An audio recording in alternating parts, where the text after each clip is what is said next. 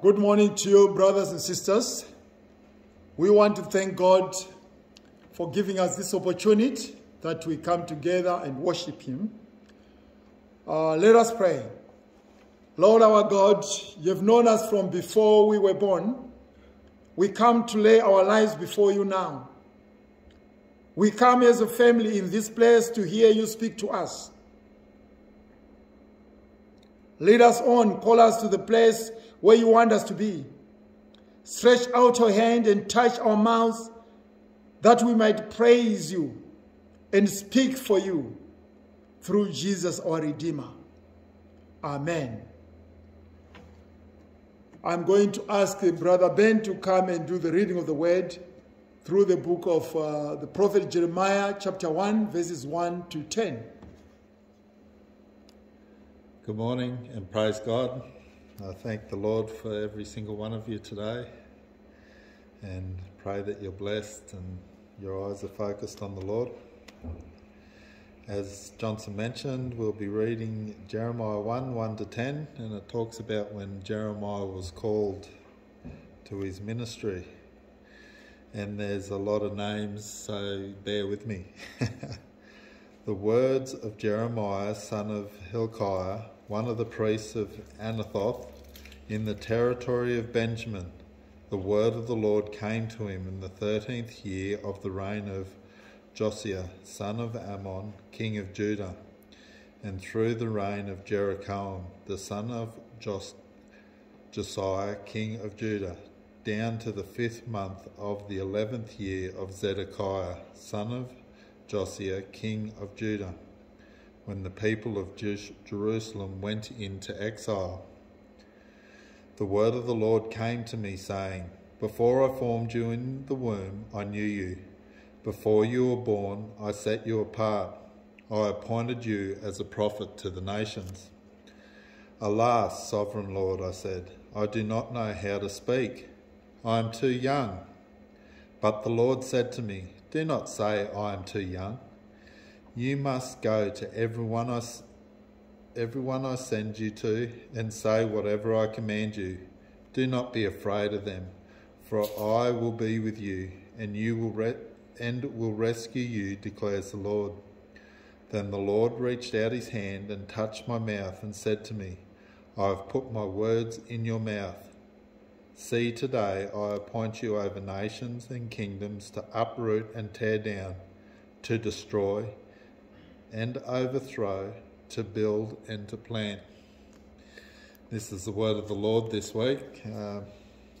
Based on the verse, it's going to be a great sermon by Johnson, so come and hear what the Lord's put on his heart. Thank you, Johnson. Thank you so much, Brother Ben, for the reading of the Word of God. My theme this morning is called for a purpose. Called for a purpose. We modern day Christians are not called to be prophets in the Old Testament sense of the term. We must remember that when preaching from this text, an Israelite prophet was one who had the ecstatic experience of standing in the council, the heavenly court of the Lord, to perceive and to hear his word. You will read that like Jeremiah 23 verse 18 says, But which of them has stood in the counsel of the Lord to see or to hear his word, who has listened and heard his word? So he was then sent as a messenger of that counsel to tell where, when, and why God was at work in Israel's life. Old Testament prophets had new words from the Lord to proclaim. But we Christians believe that the word of God has now been spoken and incarnated in his fullness in Jesus Christ.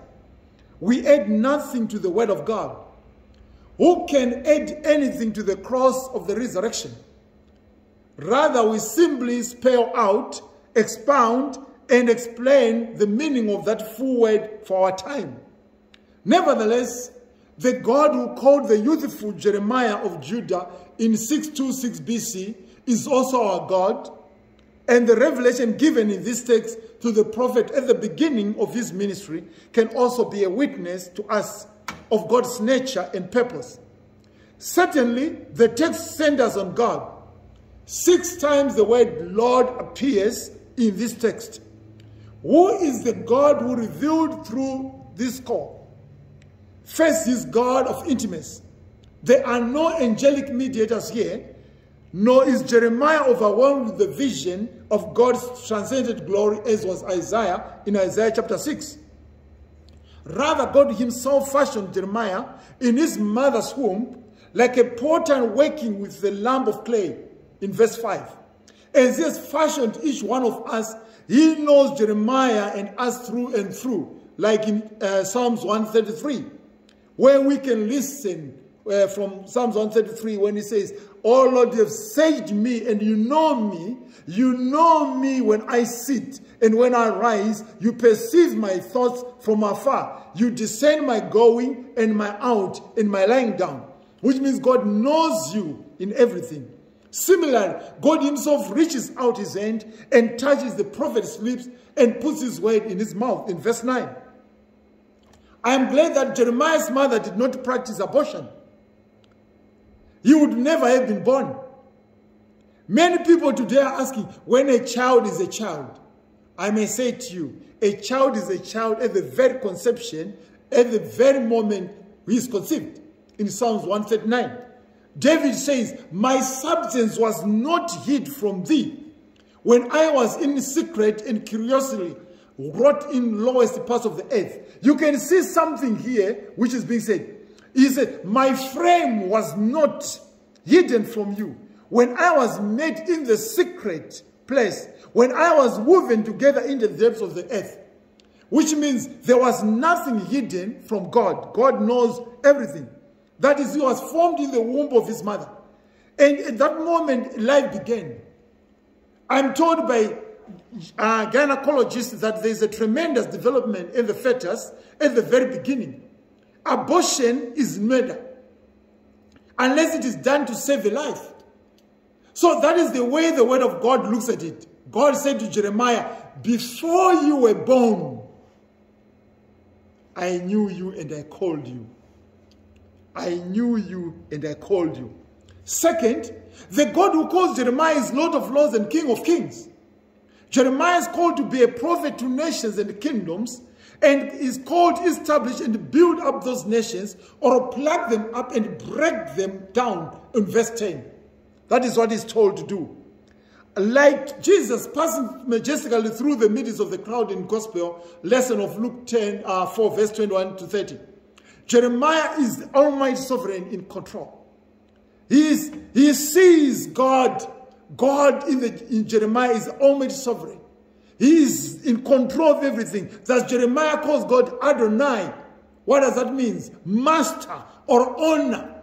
Meaning that he's saying, that is my master. He's my master. He's my owner. He knows everything about me.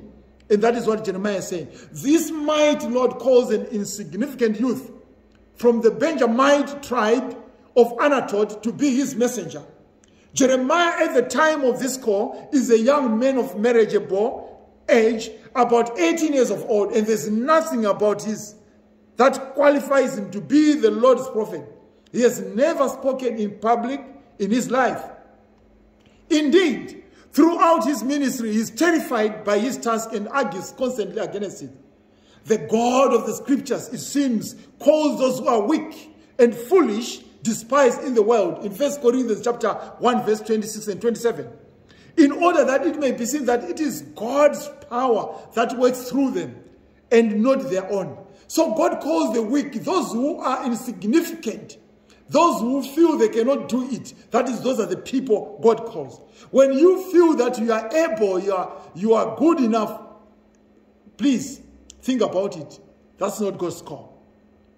God always equips his ministers and messengers and disciples for their task. However, providing this sufficiency where they have none.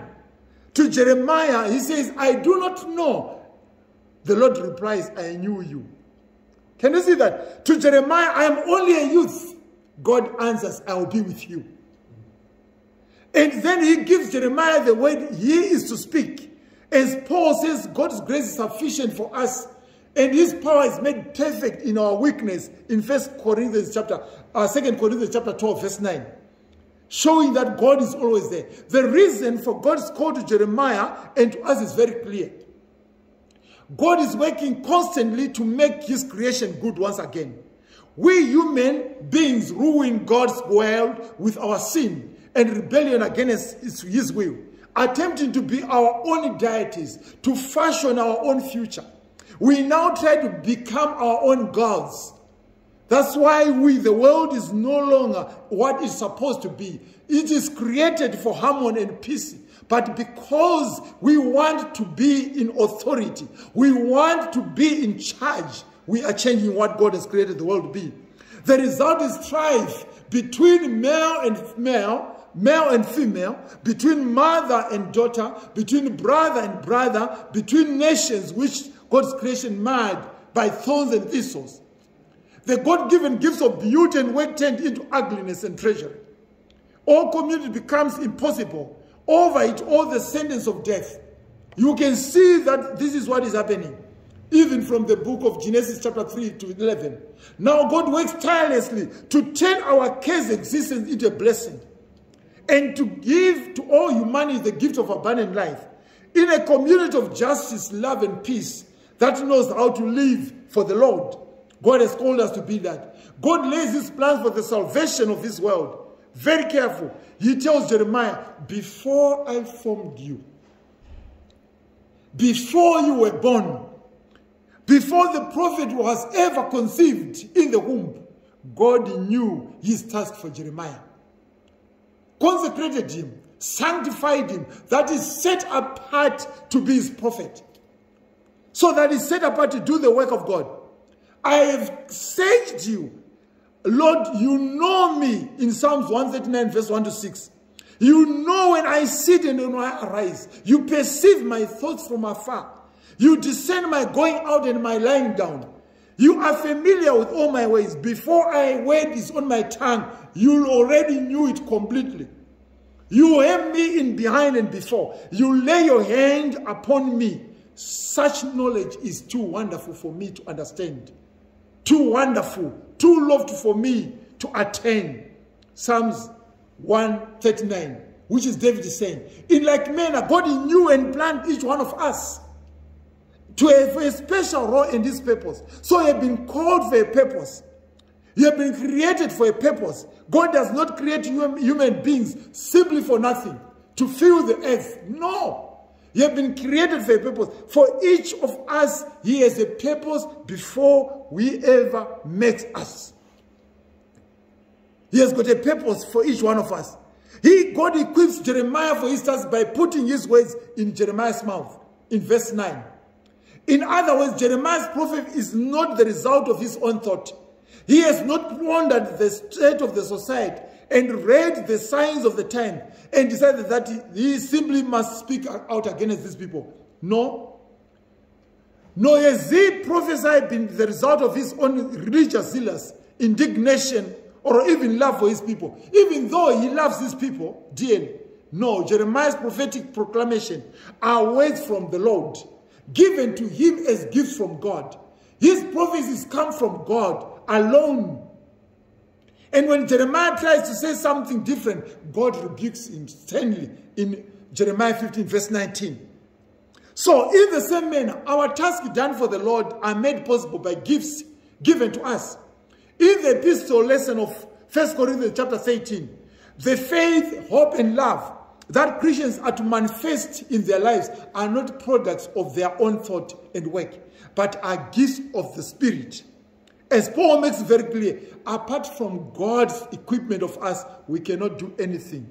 We can't do anything. Apart from God, we can't do anything. So the task given to Jeremiah is fearful. He is not only to build and to plant, not only to comfort and give people hope, which he does after the fall of Jerusalem to the Babylonians in 587 BC. Jeremiah chapters 30 and 31 are often called the book of comfort, because he's comforting the people. Jeremiah is also to pluck up and to break down. In verse 10, to utter those powerful, active ways of judgment that will affect the effect of Judah's life until they bring out the nation's downfall. The concept of the word of God in the Bible is that it acts in human life to bring about that which God speaks. When God says something, it has to happen in people, not somewhere else. It has to happen. So God tells Jeremiah that he has been appointed his spokesperson to express to his society their spiritual downward plunge into the abyss of destruction. God says that Israel will be uprooted. It will be torn down, destroyed, and overthrown. You can hear that message. I feel very comfortable as I prepare these messages. I am not pulling any punches. I am giving the word of God just as it is. That's my responsibility. I say this kindly. I am not responsible to you. I am responsible to God. So if I don't preach the message I'm supposed to preach, I'm answerable to God, not to people. I turn my report to him. It is just too bad for if what I say does not please people. I'm sorry, I wish it did. I know if you are not pleased with what I'm saying, you may be angry about me, but that's not my intention. Because I'm not here to please people, but to please God. Today's society parallels that of ancient Israel in Jeremiah's times. Morals and actions, philosophies are also anti-Christian that it calls for men and women to stand up and cry out against them. The reason God tells Jeremiah there must be this uprooting is to rebuild and replant a godly society. You can't do that without following what God is asking. So the reason for the judgment of God in Judah's life and in ours is clear. God cannot give us new life without first ridding us of the old life.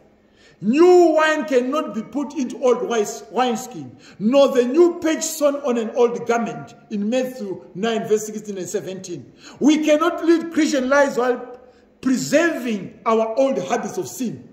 We cannot be effective when we still hang on to our old things. God uses judgments on us daily to rid us of all these evil ways in order that he makes us new creatures in Jesus Christ. He will not leave us alone in our evil, because he loves us, does not want us to die the death that our sin deserves. Rather, he constantly works us to rid us of evil in order that he may give us a life that is good. It is not surprising that Jeremiah is told he will meet opposition. In fact, in Jeremiah chapter 1, verse 18 and 19, it tells us that in all Judah will fight against the prophet. They'll put him in prison because the Judeans do not any more than we like to hear that they are in wrong. Even today, a lot of people don't want to hear that they are doing wrong things. Christians in our day meet opposition too. It is not easy to be a good person in our society in which goodness is out of fashion.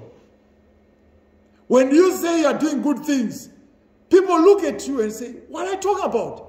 It's no longer something that people look forward. But you know, in every church, there was a little group of dissidents, cantankerous troublemakers, who are not always honest, who don't want to repent. However, if you are giving out the word of God, you are responsible to God. And set aside for that ministry. Fear not their faces. You don't need to fear the faces of the people in the congregation, because you are touching the things they live upon. Because you are only responsible to God. So fear not their faces.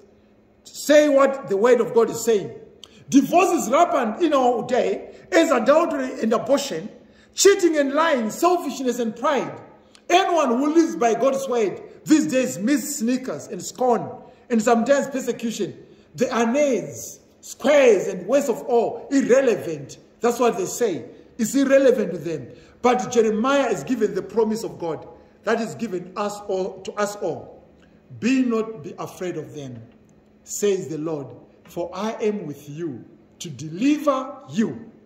In the midst of every trial that confronts a Christian who tries to live in faith, hope, and love, God is present with his own strength and guiding treasure.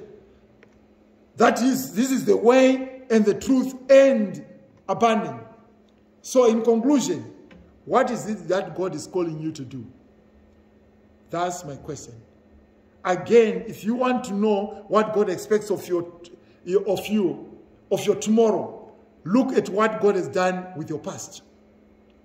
God grant us eyes to see how we have been prepared, ears to hear the task, what is proposed, and then the faith to realize that God will preserve us for the completion of that task.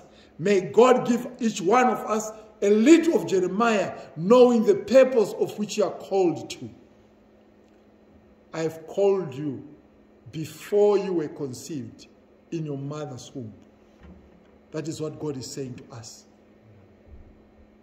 Are you living to the purpose or to the call of God? May God bless you as you try to meditate, to contemplate upon these words and find your place in the purpose to which God has called you. May God bless you. In Jesus' name, amen.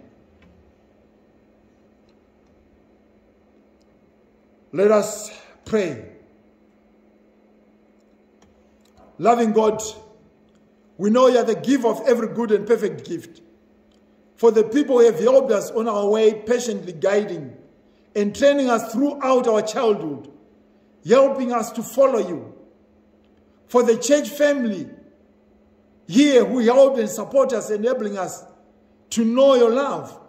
For everyone here, however they serve, from the young to the old, we ask that you continue to look after us. For all that we and to whom we have given, and from whom we receive love and affection, for the joy, hope, and confidence they bring to us. Lord, we want to thank you. Oh Lord, our God, our praise shall always be before you. Thank you, Lord. In Jesus' name, amen. Amen. Brothers and sisters, it is time to give our thanksgiving. We give because we realize that He is the God who knows us before we were born. He has given us talents, gifts, and everything that we have. So we have what we have because God has given us. So we are just saying, thank you, Lord, for what you have given us. Let us bring our offerings, our tithe, to God. Heavenly Father, we thank you for your love. We thank you for the gift of life. We thank you for everything that you have given us. For you have known us before we were born.